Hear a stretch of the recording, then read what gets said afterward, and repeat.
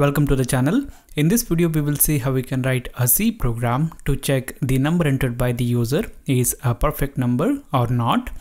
So here first let us see what exactly is a perfect number.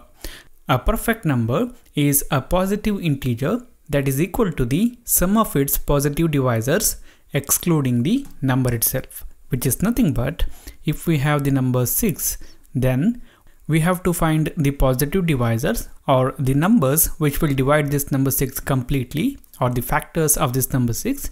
Then they're gonna be 1, 2, 3 and 6. And after that we have to eliminate this number itself, which is 6, and we have to find the sum of the other factors. So it's gonna be 1 plus 2 plus 3 and we get 6. So here for this number 6, the sum of the positive divisors or the sum of the factors excluding the number itself is equal to the number itself. So we can say that this number 6 is a perfect number. If you take a look at the number 1, then the factors or the positive divisors of this number 1 is 1. So this is not a perfect number, because to be a perfect number we have to find the sum of the positive divisors excluding this number itself. So here we have 1, and other than this we don't have any other numbers, so we can't find the sum. So we can say that this 1 is not a perfect number. In our program, what we're gonna do is we can ask the user to enter a number to check whether it is perfect number or not. We will store it in a variable. Then we will find the factors of that number or the positive divisors of that number, and then we will add them, and then we will display the result. So here I have already written some code. I have included the stdio.h header file, and then I have written the main function. Here the first thing that we do is we will declare the variables that we need. As I said before, in this program we will ask the user to enter the number. So to store that number we need a variable. I'm going to take integer type of variable and I'm going to call it as number. And after that we need another variable for storing the sum of the divisors that we are going to calculate. So I'm going to call the variable as sum, and I'm going to initialize this variable with a value of 0. Now what we can do is we can ask the user to enter the number. So I'm going to use the printf function, and I'm going to display the message as enter a positive integer. Now whatever the number the user is going to enter, we will read that by using this scanf function, and we will store that in this number variable. Now we have the number that the user has entered. The first thing that we have to do is we have to find the divisors or the factors of the number entered by the user. To find the factors, what we do is we take the number entered by the user. For example, let us say the user is going to enter 6, and we start dividing this number from 1, and we will check the remainder value. We will check whether the remainder is 0 or not. If we get the remainder as 0, it means that the number 1 is the divisor of this number 6. 1 will be divisor of all the numbers. Now after that we go to the number 2, then we go to the number 3. We will do the same thing. We will divide the number 6 by 2. We check the remainder value whether it is 0 or not. If it is 0, then it means that 2 is the divisor of this number 6. Then we go to number 3, like that. Now the question is how long we have to go. Here if you look at this number 6, then the numbers which can divide this number 6 completely are from 1 to 6. And in our program, to find the perfect number, we don't have to include this number 6. We don't have any use of this number itself. In this case it is 6, so we can ignore this. And if you look at this, then the possible numbers that can divide this number 6 completely are from 1 to 3. Because we can say that 4, 5 can't divide this number 6 completely. So this 3 is actually half of this number 6. So here in our program, we have to start from 1, and we have to check for the divisors up to number divided by 2. So here what I'm going to do is I'm going to take a for loop, and in this for loop I'm going to take a loop counter variable, and I'm going to call it as divisor. I'm going to initialize this variable with a value of 1, because we will start dividing the number from 1. And then how long we want to run this for loop.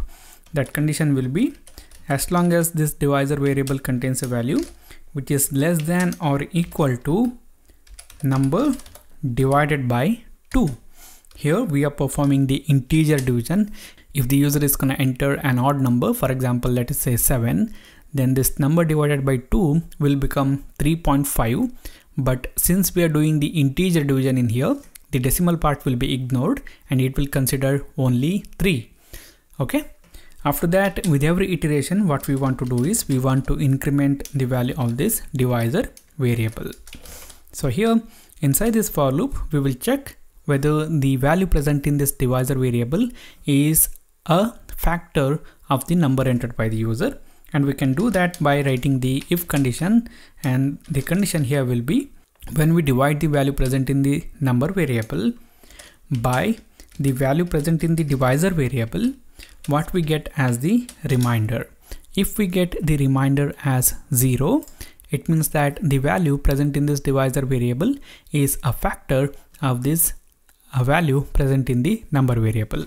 So what I can do right now is I can display that to the screen. So I'm gonna use Printf function and I'm gonna display the value that we have in this divisor variable. Here we are using this modulus operator, which will provide us the remainder value when we divide one value with another value. Now if I save this program and if I run this code, enter a positive integer and I'm gonna say 6. Now you guys can see it will display the divisors 1, 2, 3. It will not display 6 because the for loop will stop when this divisor variable contains a value 3, which is half of the number that I have entered. And here we are purposefully ignoring the number 6 or the number itself, because to find the perfect number we have to ignore that. So now what we can do in this if statement is we can add the divisors. So what we can do is we can add the divisor variable's value to the value present in this sum variable. So we can write sum equal to sum plus divisor, or we can write it in a short way. We can write sum plus equal to divisor, which is nothing but sum equal to sum plus divisor. Okay. So once we come out of this for loop, the sum variable will contain the sum of all the divisors of this number. Now here, if the value present in this divisor variable is not a factor of the number, then we are not doing anything. We are just ignoring that. So now after this for loop, we can check the sum that we have calculated, whether it is equal to the number that the user has entered. So I'm going to write the if conditional statement, and the condition here will be if sum is equal to number, then it means that the number entered by the user is a perfect number. So we can use the printf function and we can display that message. I'm going to say %d is a perfect number, and we can refer the value that we get for this number variable. If the sum is not equal to the number itself, then it means that the number is not a perfect number, and we can display that to the screen also. So in this else part, I'm going to say is not a perfect number. Okay. Now we have written the program in here. Let's run this. Enter a positive integer. I'm going to say 6. It says 6 is a perfect number. I'm going to run it one more time. This time I'm going to enter 1. It will say 1 is not a perfect number. I'm going to run it one more time, and this time I'm going to enter 7, and it will say 7 is not a perfect number. So this is it, guys. This is how we can write a simple C program to check the number entered by the user is a perfect number or not. If you like this video, then hit the like button. If you don't like it, then hit the dislike button. If you want to say something, then write that in the comment box. For more tutorials like this, do subscribe to the channel. Thank you for watching. I'll see you later in the next video.